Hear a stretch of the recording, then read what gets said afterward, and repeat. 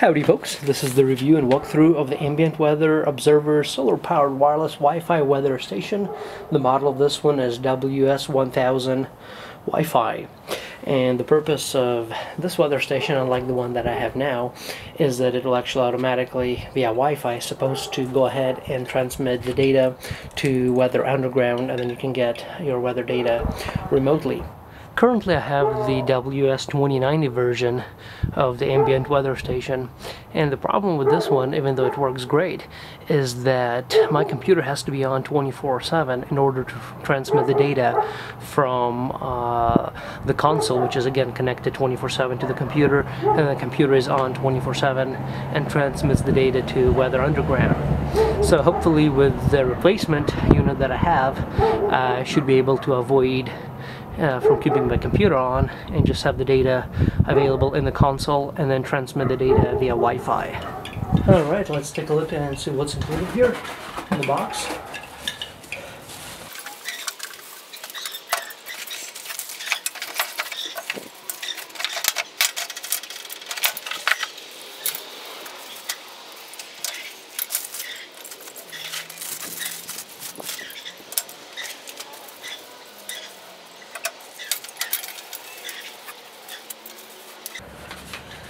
Alright, so in this unit what we have here is the display console. We will also have the hydrometer barometer transmitter, which is this unit. We will have the mounting bracket, in this case it's already attached, and we will have of course the sensor array. We'll have the wind vane, which I assume we'll have to attach here in just a second to the unit. And of course, we will also have, and I'm using the manual, so of course you guys will get the manual, but I'm using this right now in order to make sure my terminology is correct. You'll have the 5-volt VC adapter, or DC adapter. You'll have the pole, which you'll have two of those. One of them is going to be straight, and then the other one is going to be crumpled. You'll have the pole mounting U-bolt in order to mount the pole to the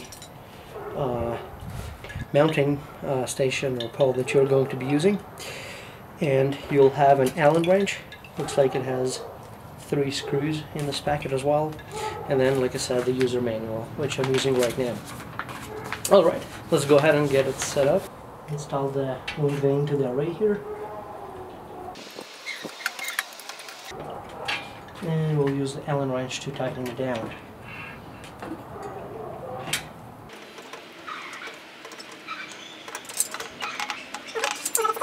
Alright, so this part is done. Now we'll go ahead and attach our mounting pole to the unit. And from the manual, it looks like we need to remove this bracket here, the plastic bracket. And the way they have it, so I assume we'll use both of the poles. One of them is crumpled, the other one is not, but it looks like, because they don't fit into each other, even though I thought they should. So basically, it looks like those notches here need to correspond to the notches that are inside the unit, and that's how we'll see to and make sure that it stays in place. There we go. Now it does not move. And then this plastic bracket goes in here.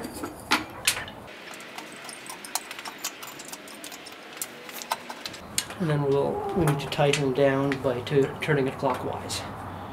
So I think we're good. The unit comes with 3 rechargeable alkaline batteries.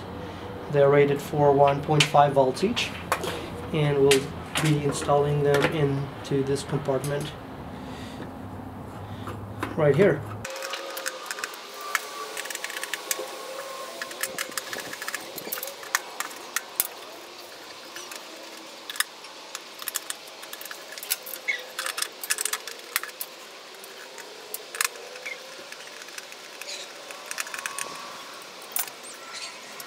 Once the batteries have been installed, according to the manual, the LED indicator on the bottom of the sensor array will turn on for 4 seconds and then normally flash once per 16 seconds. That's the transmission update period, and it is located right here. So after I started the batteries, I wasn't paying attention for the first 4 seconds. However, we do see that it is blinking every 16 seconds, and Yeah, there it is. The other item I will mention really quick is that there is a sticker here.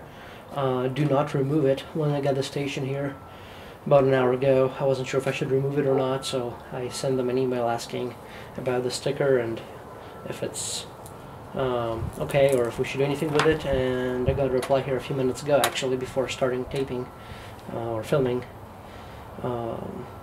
this, and they said basically they have a reset, some sort of a button below, and that's the purpose of the sticker, is not to utilize it now, but I guess if there is a need to reset the station at some point, then we can go ahead and reboot it. Alright, we got the new weather station up, and a winter storm with some snow coming down.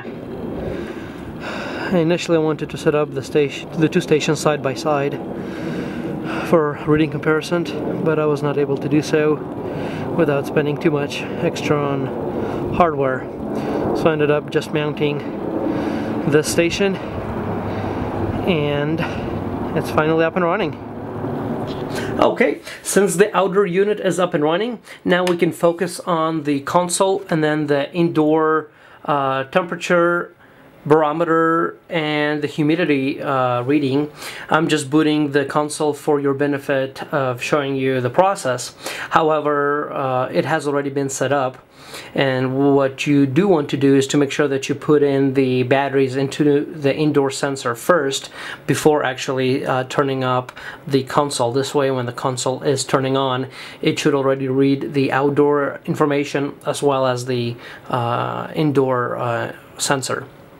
And I'm only booting this for your benefit so you can see the boot up process for the Ambient Weather WS-1000 Wi-Fi unit. At the moment, I'm actually keeping the indoor sensor close to the console, and then eventually I'll find another good spot for it and have that mounted, because in the back of the unit you can actually mount the bracket to any location on the wall. Alright, so you can see here the console. It has boot up, and then now it also gives us the outdoor and the indoor readings. So here is the view of the console up close. In the upper left hand section of the screen you will see that it will actually show you a chart, and you can actually control what it displays on this chart. Right now I have it set to display the barometer information, but you can also control that and change that to display the indoor and outdoor temperature, as well as the indoor or outdoor humidity. You can also choose the time period in terms of for how back you want the data to be displayed within the settings menu, and I believe you can choose 12, 24, 48, and also the 72-hour history information to be displayed on the graph. Below that is the information for the solar radiation. Given the current time of day, there is no solar radiation at the moment, so that's why we're not having any readings. Below that is the barometer information. If you're selecting the relative barometer information, you actually have to go ahead and manually set the current setting from the calibration section within the menu. Moving on to the right, it is the rainfall information. Mine is currently set for daily rain data. However, you can go ahead and change that between weekly rain, monthly, yearly, rain rate, or back to daily rain. Going back to the upper section here, it will display the wind data and give us the direction, and then to the right it will actually display the current wind speed and then the wind gusts right below that. So the current wind speed is 0.2 miles per hour, and then the wind gusts are 2.5 miles per hour, and then the data below that, it is going to be the wind chill. Moving on down, you will see that there are actually going to be two items displayed here, and it is actually going to display whether or not you're connected to the Wi-Fi. That is the green bars that you see right here. And then to the left, it is actually going to be the data whether or not this console is transmitting to Weather Underground. And since that is the case, that's why both of the icons are on, because I have already set them up. If you do not have it set up, then obviously those icons will not show up. Moving on down, the next item here is the indoor reading from the sensor and the humidity. And again, it's reading it from the indoor sensor here, and the humidity. And as you can see, with all of the lights on in the room, it is actually getting very nice and warm here, because the number below the indoor number is the outdoor temperature, and it is 15.6 Fahrenheit right now with 81% humidity, and that's because it is snowing. And then the last number on the bottom here, it is actually going to be the dew point. Let's do a quick overview of the buttons that are available here on the console. I will add that those buttons will change functions once you are into some of the menus, but from the general perspective and by default from the main screen, this button here will go ahead and increase the brightness of the screen. The next one here will go ahead and decrease the brightness of the screen, and then the third button here will actually allow you to turn off the screen or turn on the screen if you need to do so. I will later show you an option within the menu system where you can program the screen to go off or on at a specific time. The next button here is going to be the charts or graphs button, and this is where you can change what type of information is displayed on the console. The next item here is going to be the barometer, which you can change whether you want the relative or the absolute reading. And then the following button right here is going to be the rainfall information, where again you can change the time period for the rainfall. And then the history reading button is right here, where you can enter the history screen, and then you can get the maximum lows, highs, and then review the periodic history records that are in the computer's data log.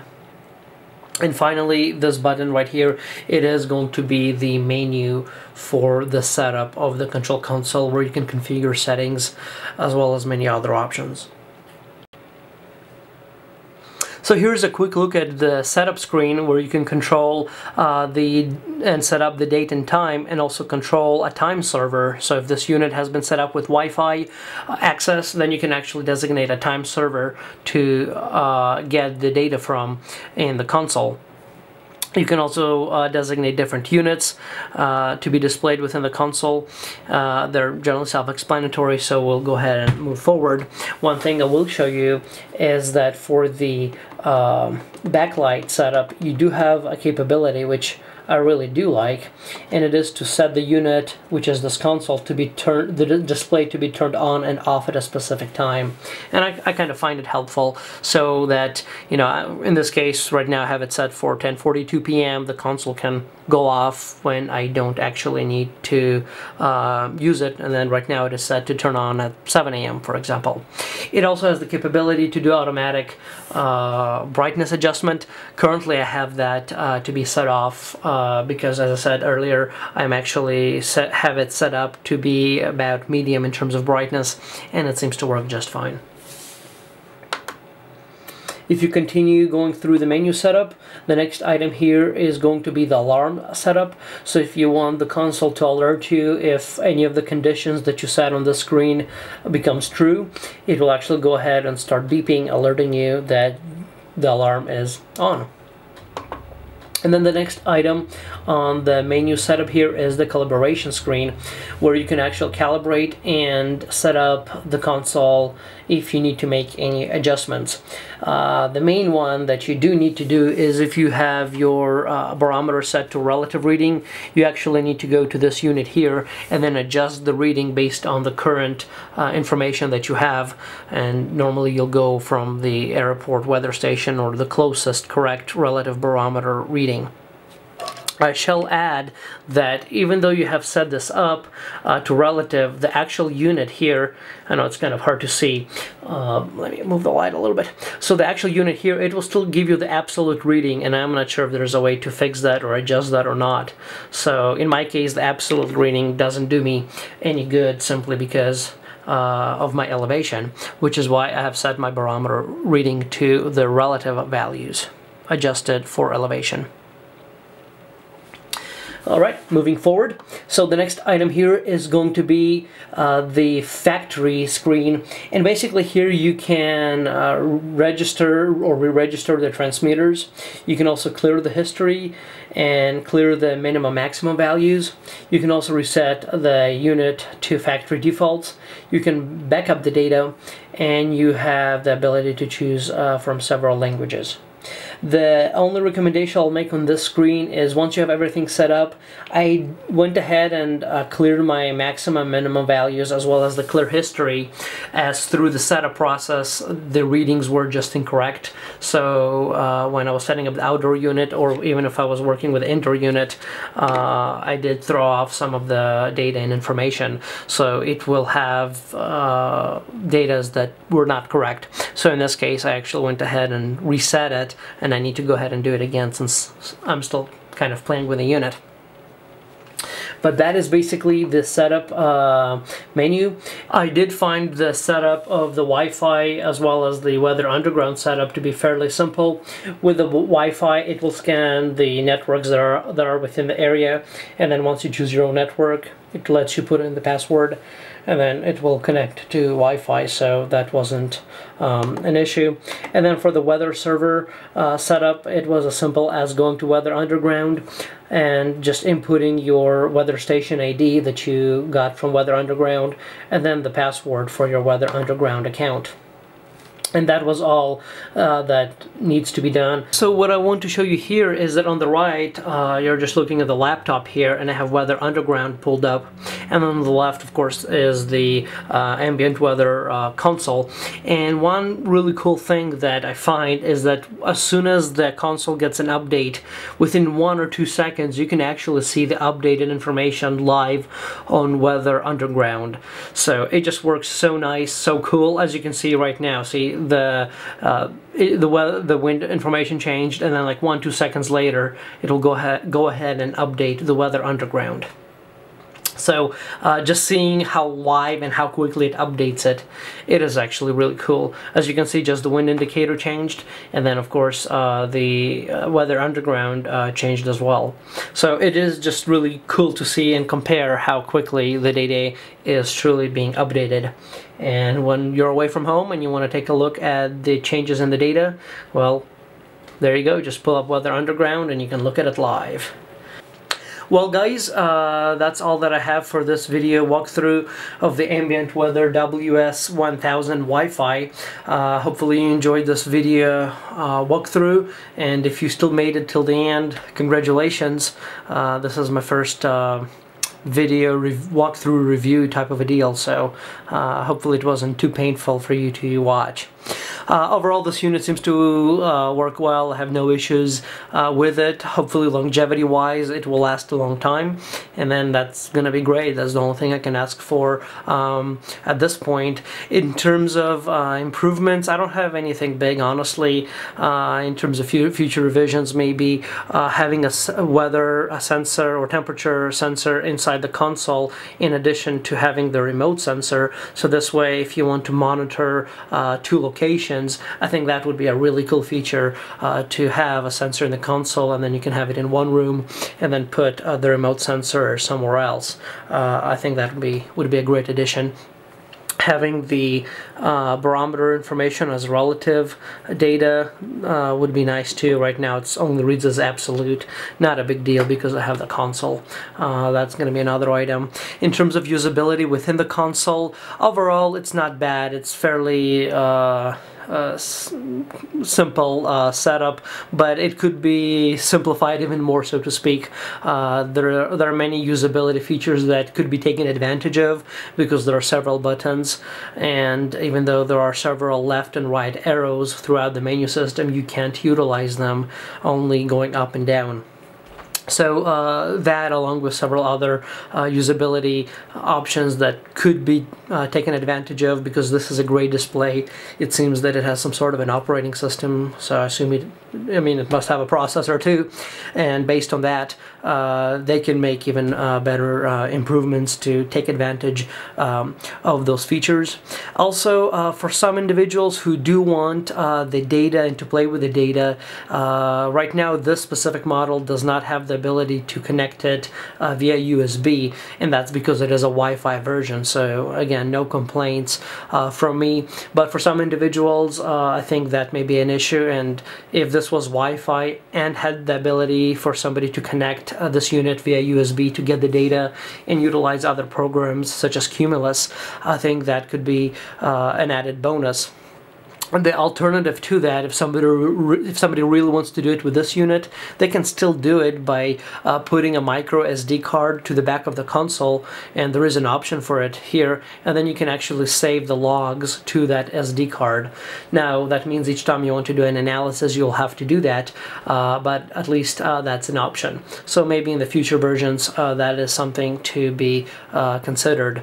And the only other thing is that the mounting pole on the weather station, I do wish that it was just a tad a bit longer. It's fine the way it is, and I'm using gear clamps, but if I were to be using the U-bolts, again, it's usable, but if it was just a little bit longer, I think utilizing them would make it just a bit easier for some of the people who will be actually utilizing those U-bolts.